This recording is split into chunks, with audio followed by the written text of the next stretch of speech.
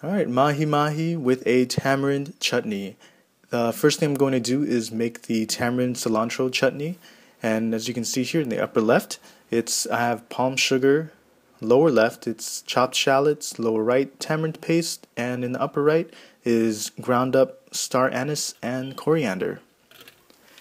So the first thing I want to do is to have some oil in the pan on medium heat, medium to high heat, just to get the shallots going. And once you get them translucent, then you can add the tamarind paste in there, as you can see.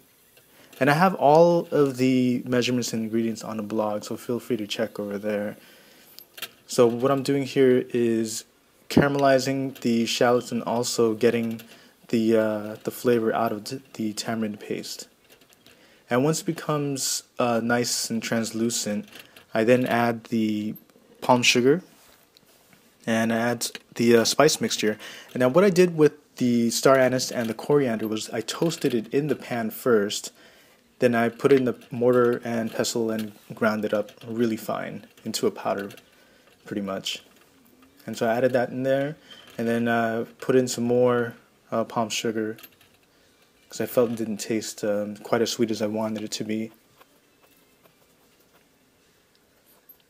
And here I'm adding some rice vinegar, about a tablespoon's worth, because just to give it some body and cut through the sweetness a little bit. And you see it's starting to come through a little bit more, but I didn't feel it was thick enough yet. So I added 2 tablespoons of water and just to get the mixture thickened. And I stirred it in there just to get it, and you can see here it's becoming a nice brown caramel color. Alright, and keep stirring until the sauce is complete, and I felt it was thick enough. And you can go ahead and get it out of the pan. And the next thing you do, once the mixture is cooled, you can chop up some cilantro, as I did here. Put it into the tamarind chutney while it's cool, because you don't want it to be all hot and stuff. And what it's going to do is that it's going to start cooking the cilantro, and you don't want that. You want the fresh flavor of the cilantro to just mix in there and get chopped up in there, and not actually cook, because it's going to turn brown as well. So I pulse that,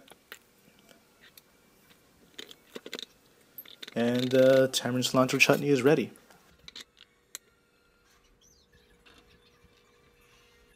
Okay, now it's time to cook the rice.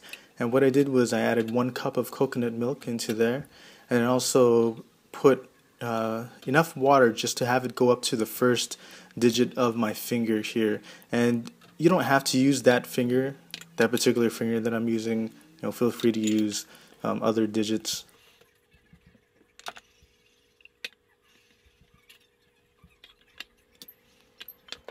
And now it's time to season the fish and get that ready for the hot pan. Look at that nice, beautiful mahi. So I just put salt and pepper, patted it down. Had some flour, just basic flour here. No salt or pepper added to it.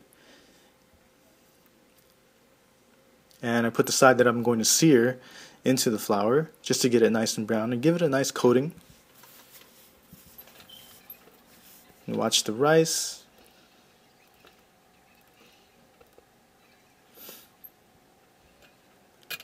And put some oil in there.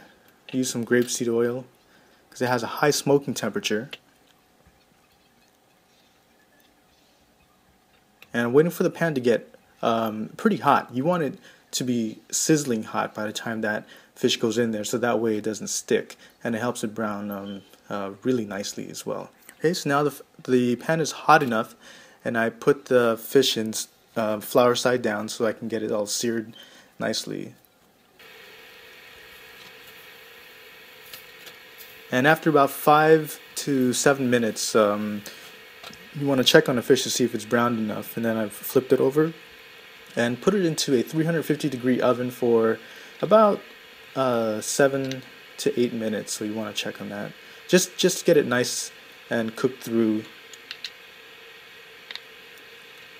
And the rice is cooked here, and I'm just fluffing the rice, and I zested some lime and added some salt as well.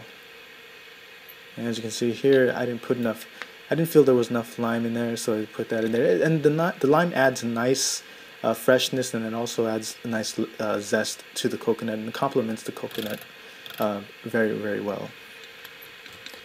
The next step here is the garnish for the fish itself, and it's shallots that I'm going to fry up, breadened a little bit. And you can skip this step if you don't want to go to that extra step of garnishing, because this is basically, it adds a nice like oniony type flavor to the mix, but it doesn't. It's not a big deal if you don't use it. So here the fish is cooked after about 8 minutes,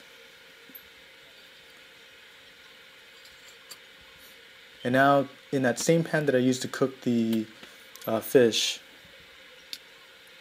I added some oil to it just so it can also pick up some of the little bits and flavors of the fish that was in there.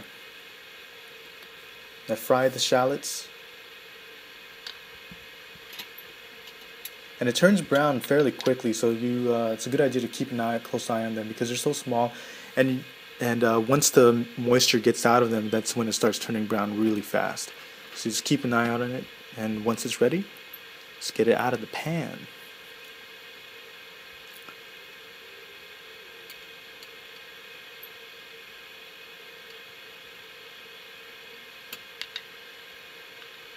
Alright, now it's time for plating. First, grab a scoop of coconut rice. I mean, you can plate it any way you want. This is just the way that I do it. Pop the filet on top, and some Tamarind-Cilantro Chutney. Then garnish it with the fried shallots and a sprig of cilantro. And that's it.